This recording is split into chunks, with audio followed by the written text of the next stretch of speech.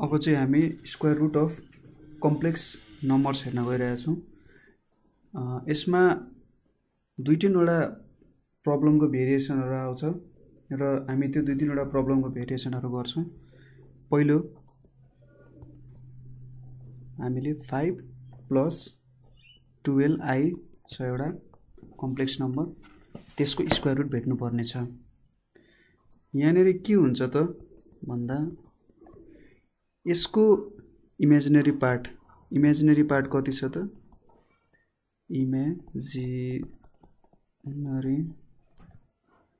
imaginary part is equals to 12 र यो चाहिँ ग्रेटर देन 0 छ। hence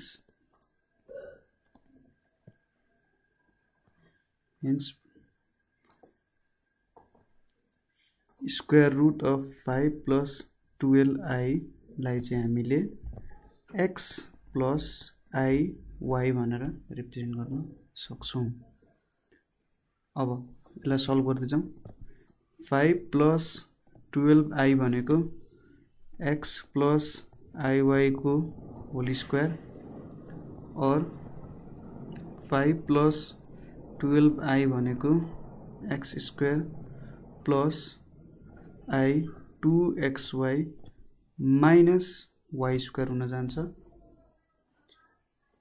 और 5 + 12i भनेको x² - y² + i 2xy। अब रियल र इमेजिनरी पार्ट इक्वेट गरौँ। त्यो भनेपछि x² -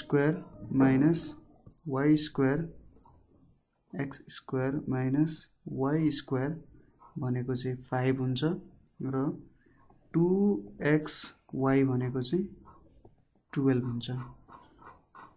यसलाई हामी इक्वेसन A मानौं, यसलाई हामी इक्वेसन B मानौं। अब यहाँबाट हामीले x र y को भ्यालु झिक्नु पर्ने हुन्छ। ठीक छ।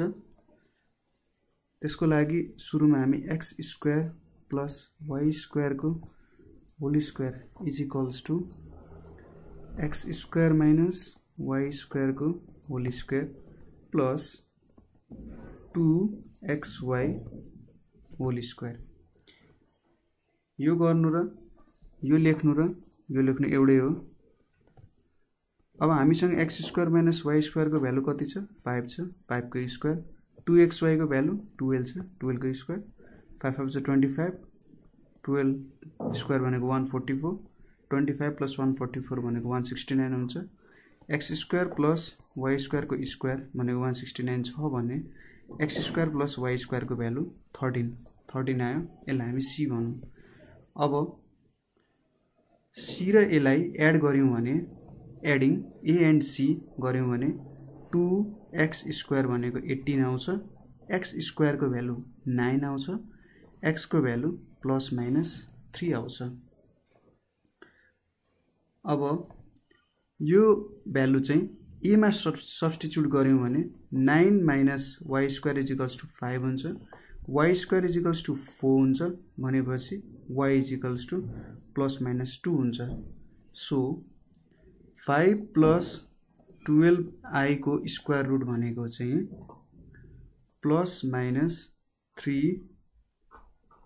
+ 2i हुन जान्छ। यो चाहिँ यसको स्क्वायर रुट भयो।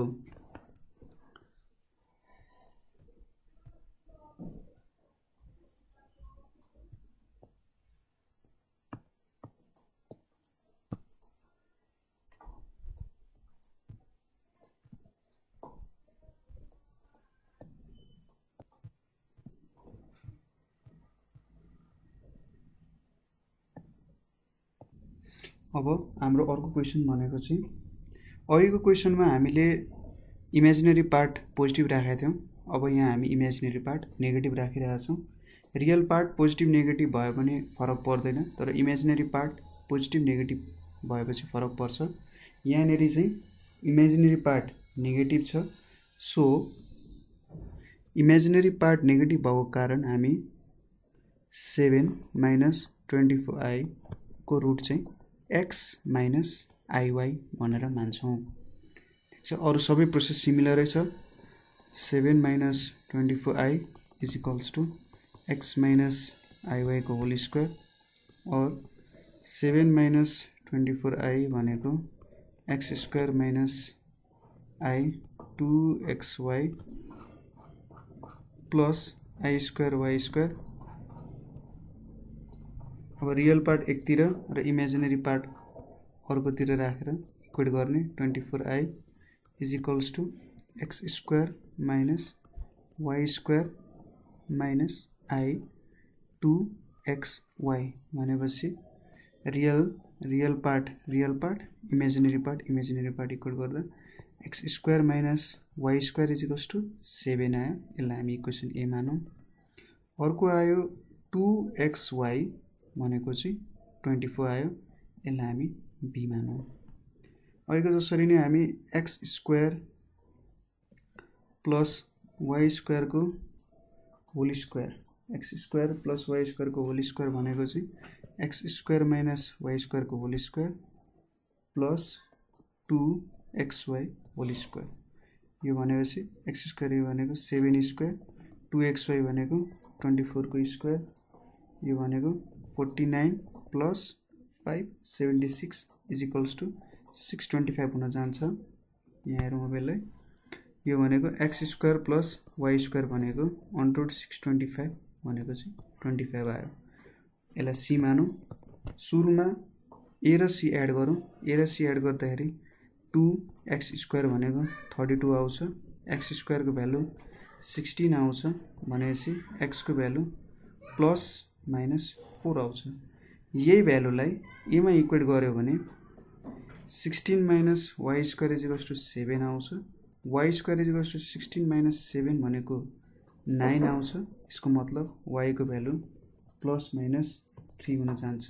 देयरफोर 7 माइनस 24i भनेको चाहिँ plus minus 4 minus i plus minus 3 अथवा प्लस माइनस 4 माइनस 3i हुन जान्छ।